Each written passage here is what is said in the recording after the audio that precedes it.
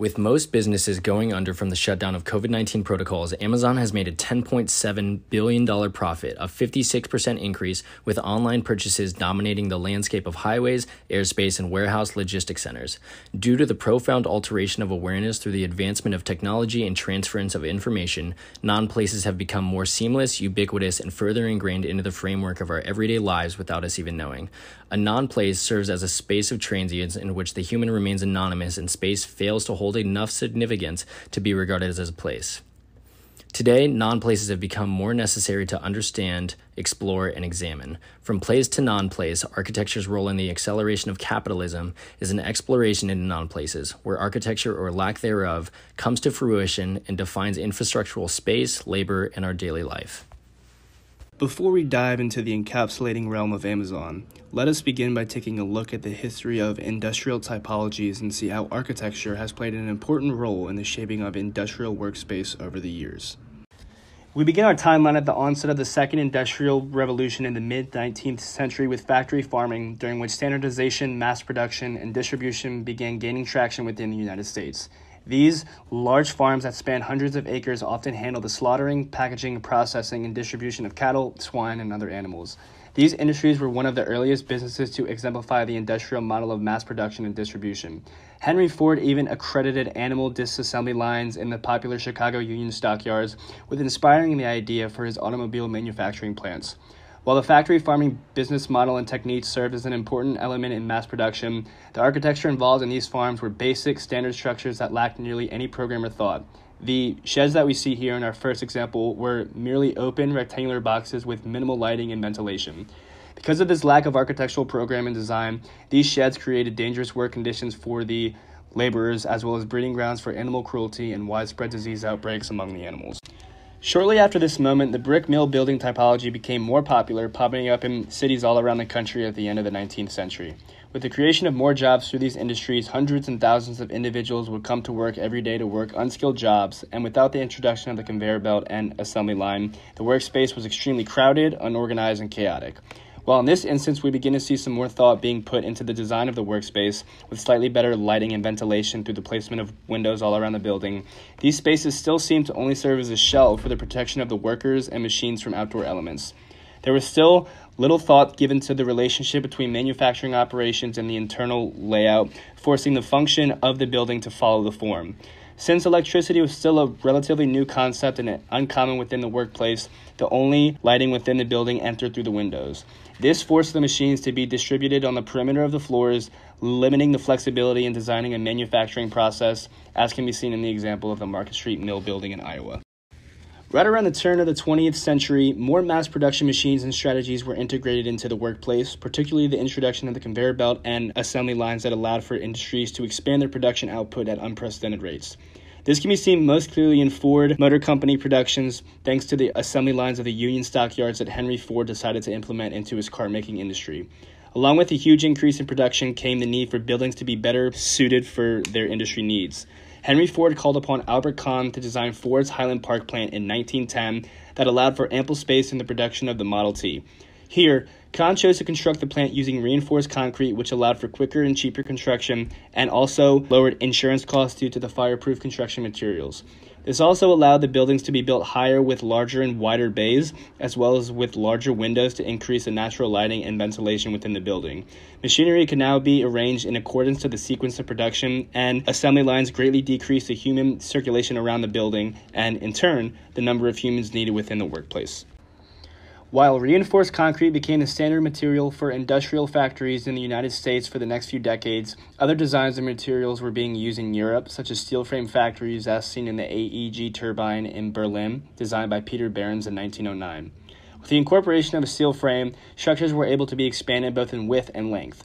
Due to the inefficiency of having to transport large machinery and products from floor to floor, as seen in the Highland Park plan, steel structures incorporated tall, single-story structures to maximize product circulation throughout the building.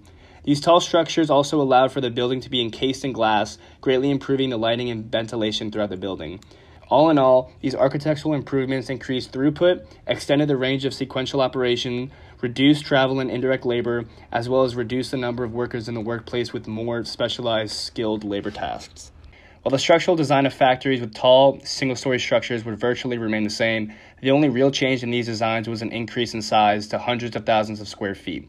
Aside from the scale of these structures, advancements in technology were the leading forces in altering the interior layout of the facilities that incorporated more advanced conveyor belt systems and machines capable of retrieving storage pallets in high places and transporting them around a facility. The example that we see here of an Amazon distribution center shows a standard warehouse layout that spans hundreds of thousands of square feet. Given the sheer size of these structures, these typologies have remained in more rural areas due to their need for massive amounts of land, creating places such as Otay Mesa that are comprised solely of warehouses and distribution centers, all of which are placed within close proximity of major infrastructural paths to hasten delivery transportation.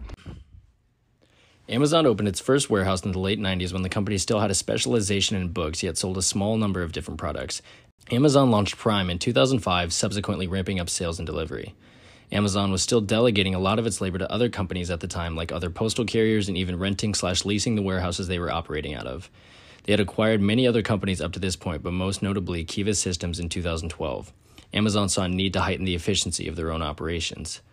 When Amazon bought the company, they halted production for other companies to be used solely for their own use. Kiva was later renamed in 2015 as Amazon Robotics and acts as a first major turning point in Amazon's technological advancements. The robot successfully amped up efficiency 300 to 400% compared to the individual human labor while allowing Amazon to hold more stock in their centers. Amazon Robotics set the standards of the needs of the modern consumer by increasing efficiency, thus allowing the customers to up their demands. Today, there exists a disconnect between order fulfillment with the press of a button and the actual labor that goes into the process of fulfilling said order. The more the robots increase productivity and fulfillment, the higher the customer standards go up, and the harder the human laborers have to work to keep up. In 2014, about 15 years after Amazon moved into its first warehouses, Prime started gaining traction with its shorter promised delivery times and cheaper prices. Amazon changed its business model due to the changes in customer demands, mostly two-day delivery. They moved out of the central U.S. locations and moved closer to the customer. Phase 2 consisted of building their own facilities and occupying locations just outside of densely populated cities. Amazon was looking to buy property that was still cheaper than moving into the city, yet still had close proximity to infrastructural paths in the area. When Amazon buys property, their criteria list is small yet important. In every case, they are the only building in the lot and are adjacent to the nearest highway/freeway. In this new model, more in-house Amazon components started appearing in more warehouses across the country. Through the standardization and the benefits of efficiency that coincide with creating a uniform workplace around the robots, just like the pallet in the 20th century, Amazon is revolutionizing the warehouse floor with universal standardization. With its programming and uniformity of their robotic fleets and surrounding components, in the 21st Century Fulfillment Center, the main components are machinery and robotics. The centers are being designed around these components while the human worker has lost their spot on the top of the design chain. This has profound effects on the human and their state in the workplace. The majority of space inside of Amazon's monumentally scaled warehouses is prioritized to the fleet of robots, which area is off limits to the humans to not interfere with complex algorithms and to minimize injury. This spatial phenomenon can be deemed as a human exclusion zone. This space within a non-place not only deprioritizes the human, but also makes them anonymous in their own workplace. Today, Amazon is working at an unprecedented pace in terms of rapid expansion. Amazon has exponentially grown since its start over 20 years ago. Today, the growth is nowhere near slowing down, with Amazon acquiring and buying out smaller companies and frequently absorbing them into the main company. In the technological field, they are not only leading the way on the warehouse floor, but also exploring multiple paths to delivery, like drones, drone hives, underground warehouses, and other futuristic patents. In 2019, Amazon owned 2,396 patents and currently ranks as number 11 among patent grantees in the U.S. A small glimpse into the patents being filed can give us an idea of where Amazon sees itself in the future. The future is bright for the consumer, but the future is limitless for Amazon. With Amazon already making ambitious plans for the future, it is hard to predict what exactly Amazon will look like in 15, 30, or 45 years from now. But if there is one thing we know about history, it is that it repeats itself. That is, the non-place we see within the present-day Amazon Fulfillment Center will revert to a place that we once saw in the older industrial typologies before the infiltration of autonomous robotic systems. Out of all the patents that Amazon has currently filed for, we believe that aerial product delivery will be an efficient and practical method of delivery, and by the year 2049, Amazon will incorporate this method throughout many major U.S. cities with Amazon ISO. Here, we see an all-encompassing fulfillment center that rests not in non-places such as Otay Mesa, but in urban areas where populations are much denser. Amazon orders are more frequent to expedite the time of transportation.